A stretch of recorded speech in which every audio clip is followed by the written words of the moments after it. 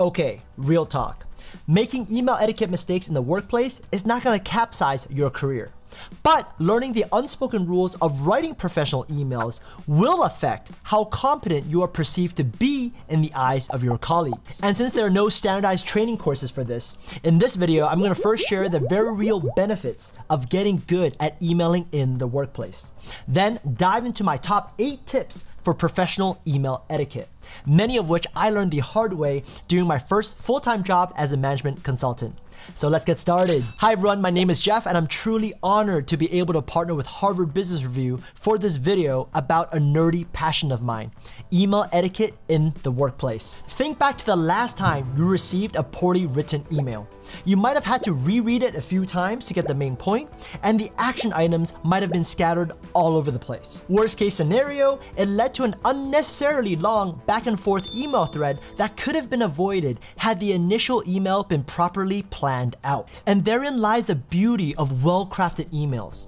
Not only does it help you, the sender, come across as more capable by showcasing strong communication skills, but also saves the reader so much of their time by only servicing information relevant to them. So without further ado, my first tip is to have a call to action when appropriate in the email subject line. Most of us are familiar with the generic action required in subject lines, right? My recommendation is to take it a step further and include exactly what you need the recipient to do and the estimated time it takes for them to do it. For example, instead of writing action required, feedback for project X, write 5-minute survey, feedback for project X instead. This very small tweak probably gave you a lot more context.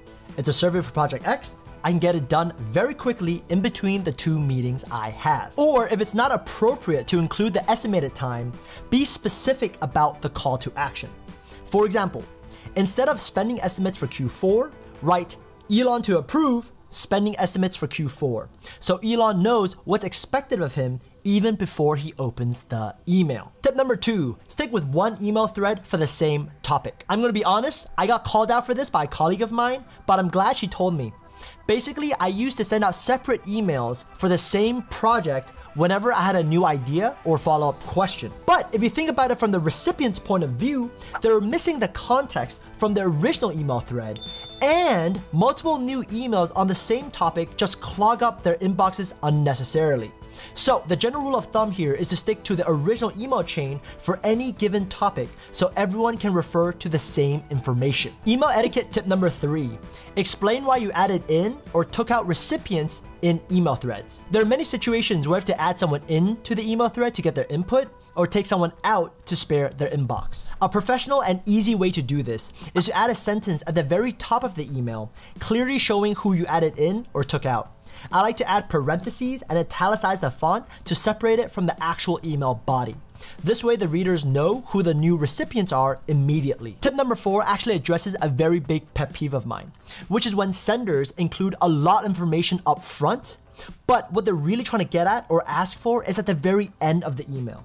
To avoid that, always include your main point first, followed by the context. Just compare these 2 emails. Hi Jane, my name is Jeff and I'm in the product marketing team. We're preparing a forecast deck for the big boss and he's looking for the revenue projection numbers for the secret electric car that's launching soon. Could I trouble you to pull that data for me? Compare that with, hi Jane, may I please trouble you for the electric car revenue projection numbers? Context. The product marketing team is currently preparing a forecast deck for the big boss and we're hoping to use the projections to fight for more budget. It would be amazing to get numbers for 2025 to 2030 in a Google Sheets format. By pushing the context back, we're giving the other person the option to read the not so important part of the email.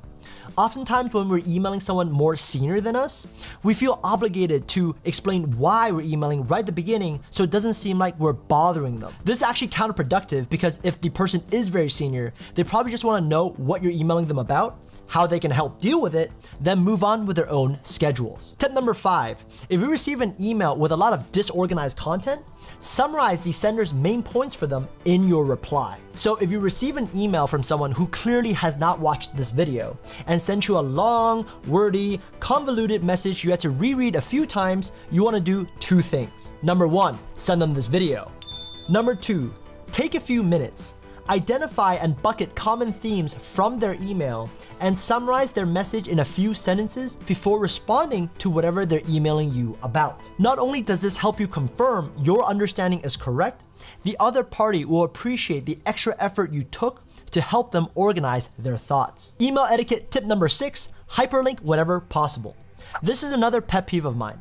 If you're sharing a link with someone over email, you really should take the extra few seconds to hit Command K on Mac or Control K on Windows and hyperlink the external website or video. Not only does this look so much cleaner to the recipient than just pasting the big clunky link, but it also decreases the chances of you making a mistake by adding an extra letter or deleting one in the original URL. Tip number 7, change default setting to reply instead of reply all. This is honestly the risk-averse side of me talking. The way I think about it, let's say you reply to an email in a rush and you do make a mistake. The damage is contained to that one recipient because your default setting is reply to one person instead of reply to all. This is a standard setting in most, if not all, of the popular email clients, and you can usually find this in the general settings section. And email etiquette tip number 8. Change undo send option to 30 seconds. So you might not know this, but Murphy's Law when it comes to emailing the workplace is that you will always catch your mistakes 10 seconds after the email is already sent. All jokes aside, I'm sure we've all been there. We send an email, we go into the sent email folder to read it from the other person's perspective, and we realize something is wrong. Again, this is a standard setting you can play around with in all of the email apps.